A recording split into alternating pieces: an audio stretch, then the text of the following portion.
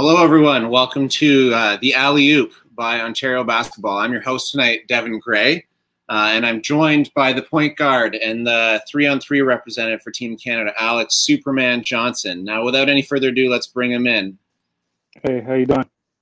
Alex, good to see you. Good to be here. Thanks for having me. Apologies for being late. Yeah, you just zoomed in. Take a deep breath. You just got off the highway. Yeah. My wife is pregnant, so when she calls for something, I was actually on my way home, driving home, and she needed something from the grocery store. So you got to get it for her. Yeah, most definitely. I know that myself. We have a 9-month-old girl. So oh, congratulations. went through that recently ourselves. So yeah, I mean, congratulations to you. I saw the announcement, and I was talking to Claude, our executive director, Claude Nemhard, this morning about having you on tonight. And he said, "Oh, you know they're pregnant." I said, "Yeah, everyone knows. This is the first couple of basketball. I'm pretty sure everyone's seen the famous proposal video, and if they haven't, you just have to look for the Love and Basketball proposal. I was looking; it's got like 7.5 million views, man. Yeah, it's crazy. Definitely a blessing, to be honest. Do you still see that pop up all the time? Most definitely. Like, it's weird. Like, every couple of months, it'll go viral, like mini viral. It's so weird. But yeah, it just flies around the internet. Anyone that hasn't seen it sees it for the first time, maybe. So yeah, it's pretty cool though. I'm surprised at how long it's been going on, because me and Bree have been almost married for almost 5 years. Coming September. It must have been a trip to leave her, coming out of quarantine, and then to travel all the way to Austria to play in 3-on-3. What was that experience like? It was pretty good. It was tough leaving Bree, just because you want to be there, you want to be a part of everything. But in terms of being able to just be able to train and get some good competition, it was good. The trip to Austria was a little disappointing because we fell short of our goal, but we definitely learned things from failure. So it was a good experience for me. And then, representing Canada, like wearing Canada across your chest, like was that a first for you? And then what was that feeling like? It was definitely a first for me. The closest I ever got to the national team was an open tryout when Leo was coaching. Made it to one of the last cuts, and then I didn't make the team. So to be able to have another avenue to represent Canada was definitely an honor, and it was definitely a blessing to put on the jersey and be able to represent. Your team went 2-2. You filled up the scoring sheet. I saw you were one of the leading scorers a lot of the games, doing damage from the outside, from the perimeter. In 3-on-3, that's a 2-point shot. How do you feel like your game translated to 3-on-3? Well, personally, I've been playing 3-on-3 my whole life. This new FIBA way is I only started a couple years ago. But when I was growing up, we used to just play 3-on-3 at the Lawrence Heights Community Center. Like, when there wasn't enough for 5-on-5, we were playing 3-on-3. So it's definitely one of the toughest and easy games to play, and being able to be in that atmosphere, it kind of reminds me of being a kid again. Yeah, man. You say it's easy and tough. What part of it is easy and what part of it is tough? Well, to be honest, the transition I felt was a little bit easy. It's a lot easier than the regular 3-on-3 because it's loser's ball, so it's quick transition. So that was easy to pick up. I think the toughest thing was definitely being in shape. Like a regular 3-on-3 with no shot clock, I think you're able to play the whole game to 21. Usually anybody could play to 21. This game is tough. Like, you need subs. And there's a couple of times I try to push myself to the max and I just couldn't go anymore.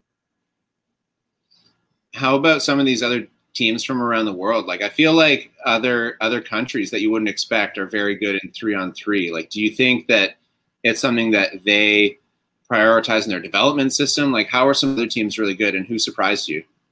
Well, if you did your research, our pool was the toughest pool throughout the whole qualifier, and we had two of the top teams in the world in that pool. So the one was Latvia that we ended up playing. I think it was the second day, the first game, and they're really good. I think they're number one. They're either one or two in the world. And then the next one was number 6 in the world. I think it's Netherlands that we ended up beating on the first day.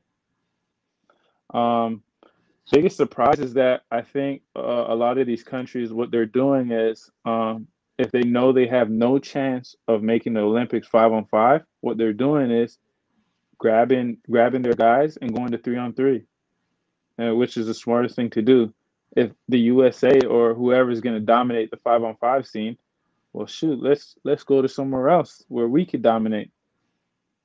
So yeah, I think that there's a lot of future for the sport, right? Obviously, it's becoming an Olympic sport, so there's going to be a lot of attention on it, and we need to figure out how we're developing that pathway for athletes where there's 3-on-3 championships, there's basketball development sessions where kids are learning 3-on-3 specifically at a young age. You know, as well as like maybe even like a nationals where Team Ontario plays Team Quebec and Team Nova Scotia and Team Alberta, right? With 3-on-3, like it's going to become a whole thing. How do you see the future of 3-on-3 growing? Having seen what you've seen with the sport. Just from the traction, it's picking up, and you look at a heavyweight like the USA who doesn't qualify for the men's, so now it's probably the next Olympics. Now they're going to probably be serious about it. As far as I think, I was talking with Steve Sir. I think Mongolia is definitely on the right path on how they're doing it. So they have, I think it's 3 teams. So they have the adults, guys, older. Then they have a U23 team, and then they have a U19 team. So what they do is when the older guys are done playing, they retire. The U23 move up to the older group. U19 move up, and they just keep going, running that train, which is pretty smart. Yeah. Do you think it's more important in 3-on-3 than in 5-on-5 to have that team chemistry of like having played with these guys for many, many years? Oh, most definitely. It's definitely, you have to find like a good group of guys. I was honored and blessed to have the group that we had. All of us got along. All of us kind of where there was no animosity towards anyone. We kind of held each other accountable, and it was always from a learning experience. We were all willing to learn. Whereas some of these teams, it's tough because 3-on-3 is not so much like I want to be the man. It's kind of like collectively. So I think finding a good group, that is key. Yeah, we're hopeful that with the government's announcements about returning to play and reopening, that we'll be able to do some summer programming. And what seems most likely for us is an outdoor 3-on-3 event this summer.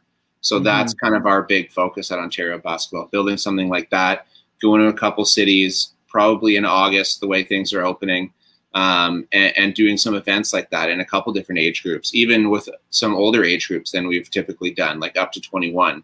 Yeah, that'd be good.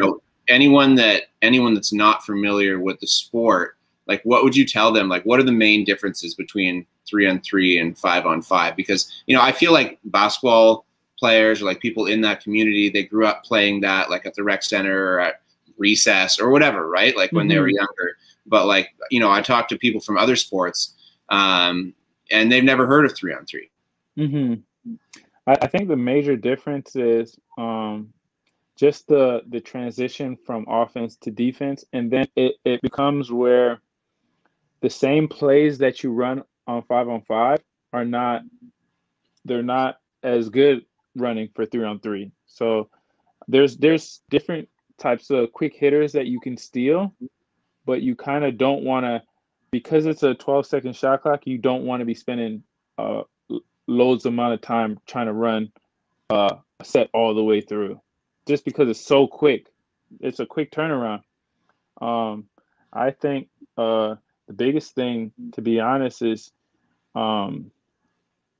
I lost my train of thought. But I think the biggest thing for just 3-on-3 for it to grow is just being able to play it this way, to introduce it, get people familiar with the rules, um, and then just have uh, different tournaments. I think that would be ideal to try and get everyone to try and conform to this new sense of 3-on-3, just because it's so different from 3-on-3 at Hoop It Up or something, where it's no shot clock. You check it up if you score. Like this one is totally different.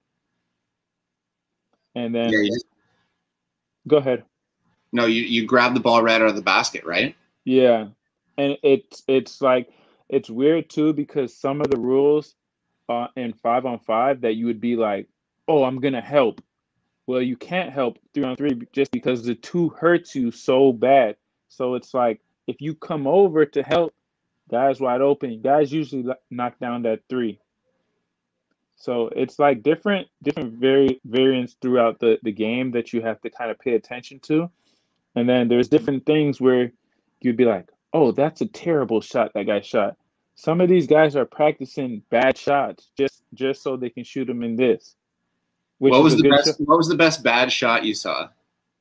Um, I don't know if he did it this tournament, but he's done it on the World Tour. His name is Carlos Las Manes. He plays for Lafayette. He practices fadeaway threes. Like that's his whole thing.